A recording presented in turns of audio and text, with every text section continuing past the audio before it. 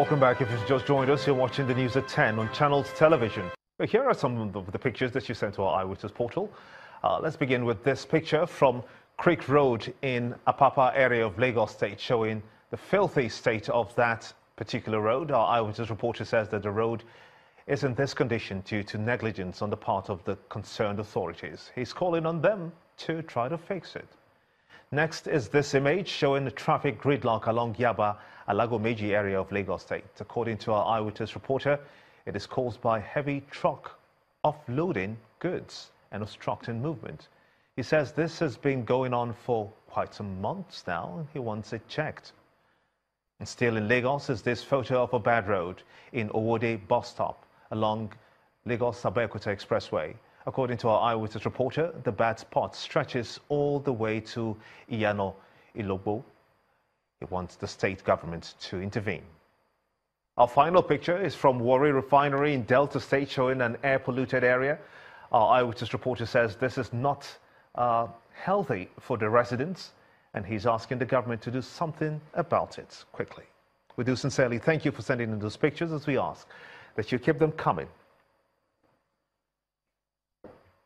Youth development and welfare for women were the major campaign promises of Governor Willie Obiano when his train hit Orumba North and South local government areas. He says that the youth will gain employment in the various agricultural and entrepreneurial programs the state has initiated, while women of childbearing age will be properly attended to on issues of child and maternal health. There were also something for the elderly, as the senior citizens will also benefit from the Anambra State Health Insurance Scheme.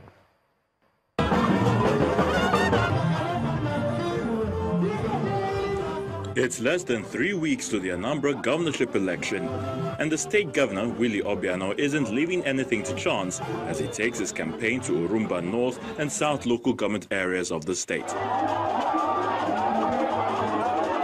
Party faithful used the opportunity to speak on why Governor Obiano deserves another chance. Obiano Road is a hard-to-reach area of Orumba North.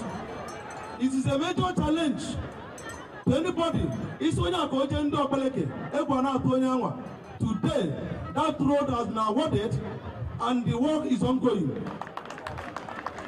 I want to assure you that we are going to mobilize our people. Orumba North people will come out in mass and vote for you massively. And I'm assuring you that we are going to protect our vote. Nobody, no group, no sect can rig the forthcoming governorship election in Anambra State. And just like he's done at previous campaign grounds, the former governor of the Central Bank of Nigeria, Professor Charles Soludo, throws his weight behind Obiano's candidacy. OAU, the three local governments, have been the most consistent in supporting APGA. APGA has never lost in these three local governments in any gubernatorial election. For Governor Willie Obiano, all he's asking for is another chance to consolidate on his achievements in the last 4 years. Please register with the local governments because we are profiling all the youths to find out what we can do for them. We are going to organize youth cooperatives for those that want to do agriculture and give you seed money after we've trained you. It was also an opportunity for APGA to receive the campaign members from other political parties. How do we abandon a governor who is enriching the rural masses?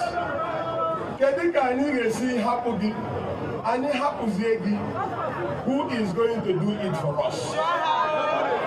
We have to do best what we know that is best for our people, and you are the best for our people. While the governor and other party executives received Mr. Nwakwo and over 2,000 followers into the APGA fold, a former governor of the state, Dr. Chukwuemeka Izife, brings the rally to a close with a charge to party members to work tirelessly to ensure victory for the party come November the 18th. And still on electoral matters, although the local government elections in Enugu has been largely adjudged by citizens and civil society organizations as free and fair, Reactions continue to trail the late arrival of voting materials in some of the local councils, both within and outside the city centre. The elections, which was to start by 8 a.m. across the 17 local government areas of the state, kicked off some hours later in some of the polling centres, but the Enugu State Independent Electoral Commission was in hand to extend the voting time by 1 hour to accommodate every eligible voter. Restriction of movement and business activities are always synonymous with election days, and Enugu is no exception, as the people elect their local representatives into the 17 local government areas of the state. From one polling unit to the other, party agents, independent observers, and security officials were on hand to monitor the process. The state governor, Ifeanyi Ugwuanyi, was also spotted casting his vote at his ward. Some voters and observers, including chairman of the civil society organization, Comrade Friday Maduka, and president of the National Association of Nigerian Students, described the process as free and fair. The state government provided the necessary logistic support to NCA to ensure a transparent, violent-free, fair, and credible local government election in the state without any form of interference in the operations of the election management body. For party agents, especially the PDP and APC, at the Code 4 ward, New Haven Primary School, it was accusations and counter-accusations. Some of the polling agents or APC agents, they are not even happy. Some are complaining and saying that PDP people are trying to manipulate, PDP people are trying to manipulate.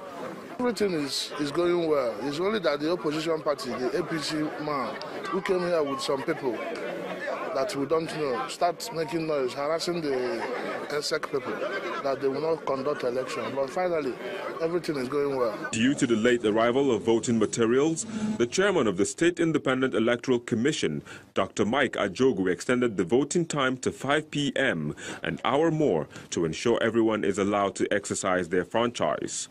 Party faithful are in high spirits to have the victory tilt towards their candidate, but they still have to wait a little longer until the State Electoral Commission announces the results of the election. And away from electoral matters, in view of the common challenge confronting African nations, media practitioners on the continent and other stakeholders are seeking greater synergy among African journalists to enhance accountability and transparency in governance. This would form the focal point of a learning visit by the Ethiopian journalists to Nigerian media houses as part of a capacity development program being anchored by the Channels Academy in collaboration with the U.S. Embassy. The week-long program enabled journalists from both countries to share experiences with a view to forging ties for continental development. Our correspondent, Ajuri Ngalali, reports. Where you see almost everything, and then from the Horn of Africa, these Ethiopian journalists arrived west to learn best practice. We should form a discussion group among ourselves. After engaging with senior editors of Nigeria's top online radio and print media at the Channels Academy, the visitors are given full access to Channels Television's award-winning production process. Slice all the visuals, you put a voice on it, it looks like a package like this, and then you export it. Acknowledging the extensive freedom of Nigeria's press after returning from tours, participants share their view of the exercise. We have a lot of room, by the way, in Africa for changes, but the situations that we're both in determine on how we approach those changes. Like I said, we still need to learn on how you did. How you got to this position. And the other one is training. So we don't need to go to the other continents. I think we can do it here. If sharing the training, the facilities would be also one of the things that we should think about. U.S. spokesman Russell Brooks details the rationale behind the program uniting African journalists. We'll do all that we can to mitigate, deter, defeat terrorism. we want to promote trade, investment, and economic development. But we also are committed, as we should be, to promoting democracy and good governance. In a busy week at the Channels Academy, the visitors' log would not be limited to the Ethiopian delegation, For the Academy, various partners, international partners. as British military officials brought Nigerian military trainees to the facility as part of efforts to enhance military effectiveness in partnering with the Nigerian media to enhance national security. We selected our journalists from every agency, and we worked on an element of trust. You stayed on that list if you continued to get the trust. And the way they earned trust was they were shown everything. They had medium minders, which were Air Force trained, these guys, for our Air Force, that would go with them to assist, to open doors, to make sure they could talk to anyone, they could see everything. And it was their ability as a journalist to not filter, but to select. It wasn't a military story, it was the balanced story.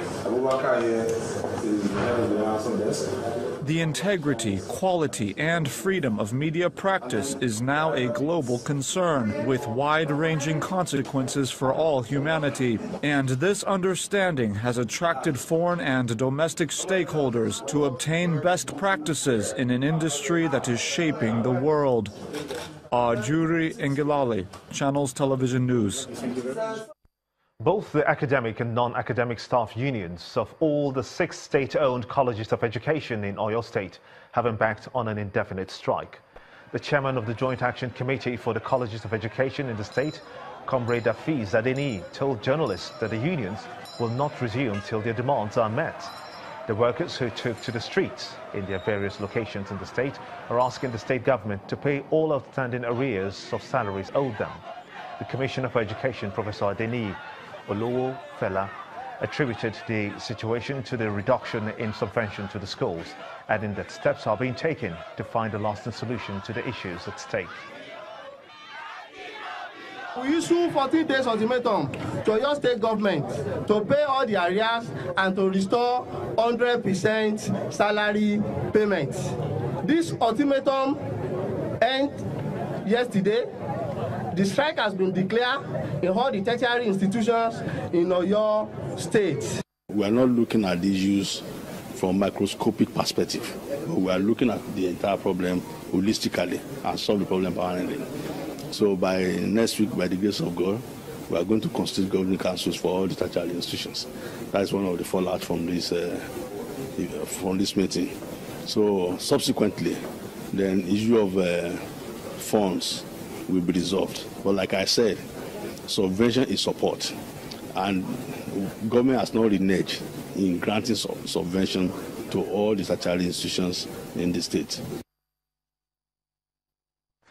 When the news at 10 returns, economic research firm FSDH expects further decline in Nigeria's current inflation rate ahead of the official data from the National Bureau of Statistics. That's on Business News. Join us again.